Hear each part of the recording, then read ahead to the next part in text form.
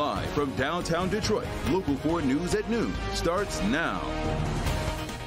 President Joe Biden heading to town to stand with striking UAW workers. This could be the first time a sitting U.S. president ever joins a picket line. Good afternoon. Thank you for joining us. I'm Rhonda Walker. And I'm Priya Mann. Thanks for joining us this afternoon. This will be an impactful week with President Biden stopping in Metro Detroit today and his political rival, former President Donald Trump, visiting tomorrow. The strike against Detroit's big three automakers now in day 12. Our Rod Maloney joins us now live from Wayne at the picket line of Ford's Michigan assembly plant to tell us how these visits may impact the talks. Yeah, well, good afternoon. And yes, we're out here, and it's a very busy Michigan Avenue out here at the Michigan Assembly Plant, the old Wayne Assembly Plant. And what we're seeing is that the president actually isn't in Metro Detroit just yet. In fact, he's expected to land in about 7 or 8, 10 minutes, somewhere in there. And he's not coming here first. As we understand it, he's going to be going to Belleville, which is pretty close out to the airport as well. And the General Motors distribution plant, the parts distribution plant out there. That's the first stop. And then his second stop is expected to be out here at the Michigan Assembly Plant. And the visit won't especially be long because we're expecting him to be back in the air by about 3 p.m. So that appears to be the schedule, although things have been sort of fluid this morning in that regard. In the meantime, out here on the picket line, a lot of the Ford picketers that we have spoken with said that they're actually, okay, they're glad to see the president, but they know that the president isn't going to get them a deal. And a lot of the people we talked to here today said that they really just want to get back to work. They want to get this contract and get back to work. And in fact, when they hear that Sean Fain is saying that they're getting close to a deal, that gives them optimism that can happen. In the meantime, Sean Fain himself will be with the president this afternoon when he does come to visit. And their relationship has been interesting in that Fain has not endorsed the president for his reelection, but is going to be with the president this afternoon. So we'll have to see how all of that works and whether that changes within the rest of the day. But one of the things that happened out here is we were talking to one of the picketers out here, and he said that the president isn't a big thing for him. He just wants that new contract. And he also told us this about why it is that he thinks they need to be out here on the picket line. I know that the union supports him and all that, but I don't. But I'm out here for my fellow workers. I think that the second-tier people working next to people that are full paid, I don't necessarily think that's fair. It's been like that for a while. We've been doing that since about 2008, I believe, when we all had a lot of problems. We had to give up a lot of concessions to get that. But now's the time for them people to be brought up and be parity with everyone else.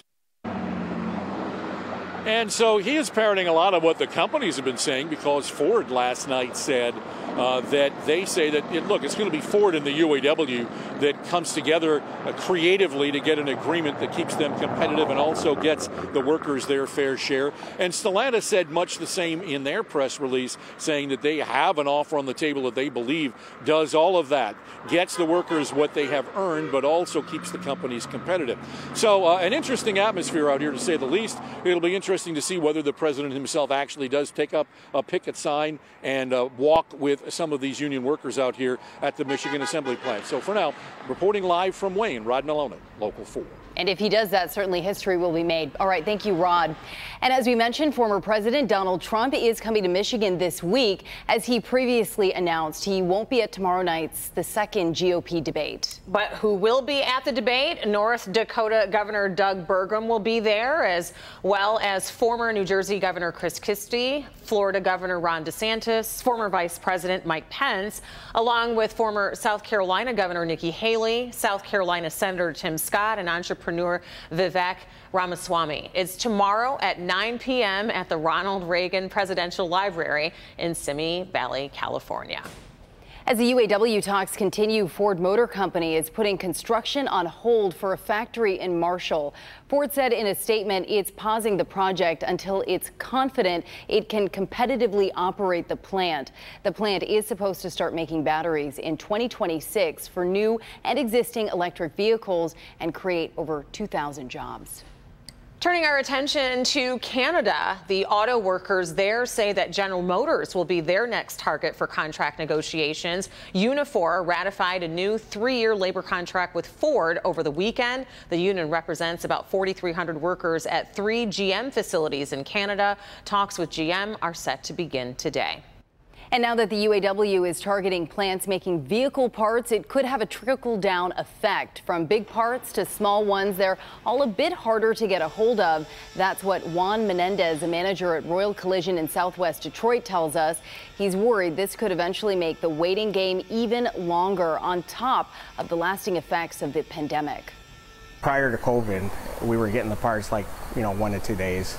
Now it's, taking 3 to 5 business days. I've had cars here sitting here for 4 months waiting on parts. If they're on back order, there's no ETA. They could be sitting here a month, 2 months, 3 months. And even though the 38 parts centers are being targeted, the full impact of the strikes hasn't hit yet.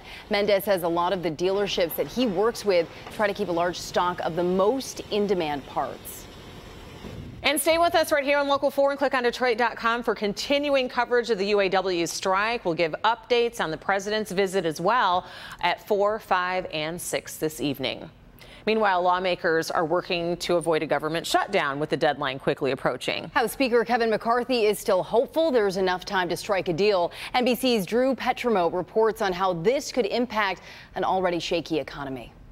With the deadline fast approaching, lawmakers from both sides of the aisle are warning of the consequences of a government shutdown.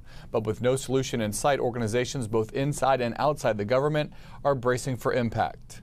Thank you, Mr. President, and thank you, Madam Vice President. After meeting with the leaders of historically black colleges at the White House, President Biden warning about the impact of a government shutdown on minority communities. Shutdown is going to risk nutrition assistance to nearly 7 million moms and children. It's going to disproportionately affect black families. But the impact would spread across the U.S. economy. Agriculture Secretary Tom Vilsack says farmers will lose access to important loan programs in the middle of harvest season. When we have a shutdown, Farm Service Agency offices in virtually every county of this country shut down, and those loans are not available.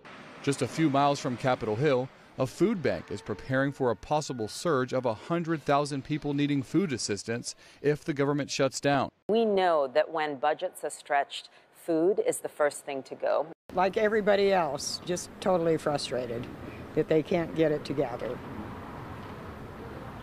Yeah, it's bad. It's bad. Inside the halls of Congress, gridlock persists. A small group of hardline Republicans is blocking budget bills as they seek more cuts to government spending. Holding a slim majority, House Speaker Kevin McCarthy desperately trying to find a deal before the government runs out of money Saturday night. Why would they want to stop paying the troops or stop paying the border agents or the Coast Guard? I don't understand how that makes you stronger. Adding to the headache for McCarthy, former President Trump taking to social media, urging the hardliners to continue holding out, writing, "Unless you get everything, shut it down." Today, Speaker McCarthy plans a series of what are essentially show votes on spending bills packed with conservative priorities. It's aimed at winning over Republican holdouts, but it's unclear if the move will lead to any progress in avoiding a government shutdown. Drew Petrimo, NBC News, Washington. And if you look outside, it's been a pretty gloomy view out there. Yeah, we do not need the sunglasses today. No. Ashley, although the temperatures, though, aren't too cold, it could be worse. Yeah, it really could. And we'll bring our own sunshine on a cloudy day. As we take a live look outside Mount Clemens, the clouds are winning out. It's been pretty dreary, and we've had a little bit of drizzle across the area.